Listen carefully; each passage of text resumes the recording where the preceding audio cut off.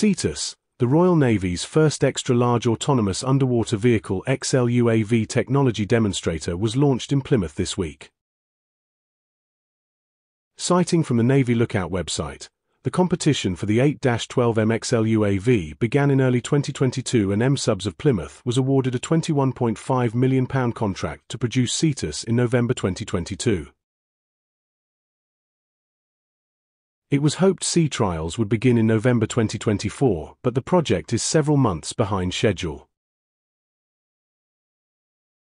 CETUS was designed and built from scratch, and will be the first XLUAV owned and operated by the Royal Navy under the auspices of the Submarine Delivery Agency Autonomy Unit. The overall project will last 6 years, and following delivery, the Navy intends to use it for trials and experiments until at least 2027. CETUS will be the largest and most complex unmanned submarine operated by any European navy. The vessel is officially described as a representative large-scale UV demonstrator to build confidence in autonomous operations with long endurance and provide a testbed for scalable mission payloads.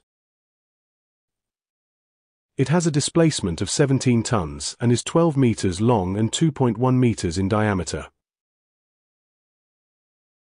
CETUS is the next step in the RN's drive to acquire a large fleet of XLUAVs to add mass to its undersea combat capability and complement its small SSN fleet.